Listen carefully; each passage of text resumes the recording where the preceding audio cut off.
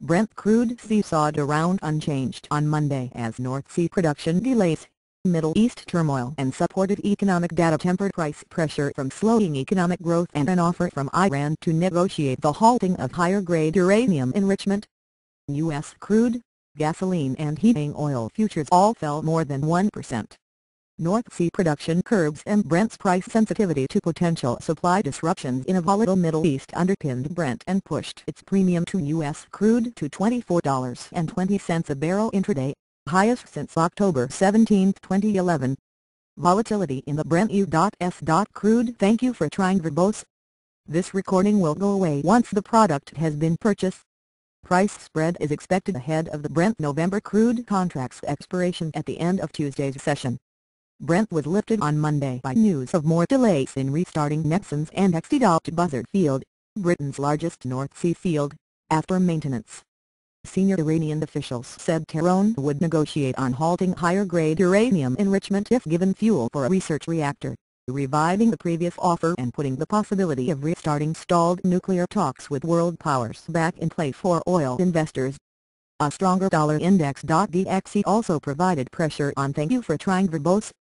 This recording will go away once the product has been purchased. Dollar-denominated crude oil, as the euro fell against the U.S. currency as investors waited for more clarity on a potential bailout for Spain. That bailout was expected to be dealt with alongside the revised loan program for Greece and a bailout for Cyprus. Brent November crude edged up 10 cents to $114.72 a barrel by 12:18 p.m. EDT 16:18 GMT, having swung from $113.58 to $115.37. U.S. November crude was down 86 cents at $91 a barrel, having dropped as low as $89.79 to test support below the 100-day moving average of $89.88. Thank you for trying verbose.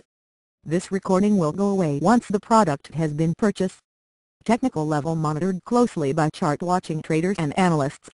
U.S. November RBOB gasoline was down 3.28 cents at $2.86 a gallon, back below its 100-day moving average of $2.8790.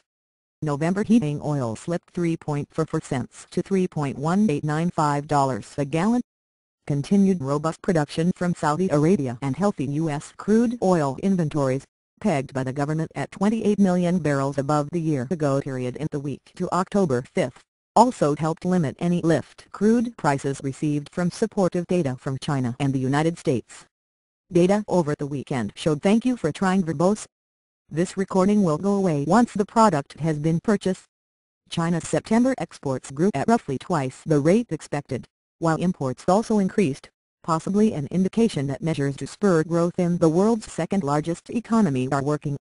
But exports to the European Union (EU), China's biggest overseas market, fell for a fourth month and crude demand in China remained relatively weak even with a sharp rise in September imports versus August.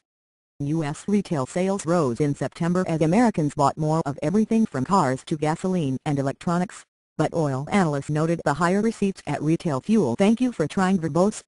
This recording will go away once the product has been purchased. Stations reflected higher pump prices and could hamper consumer spending in other areas.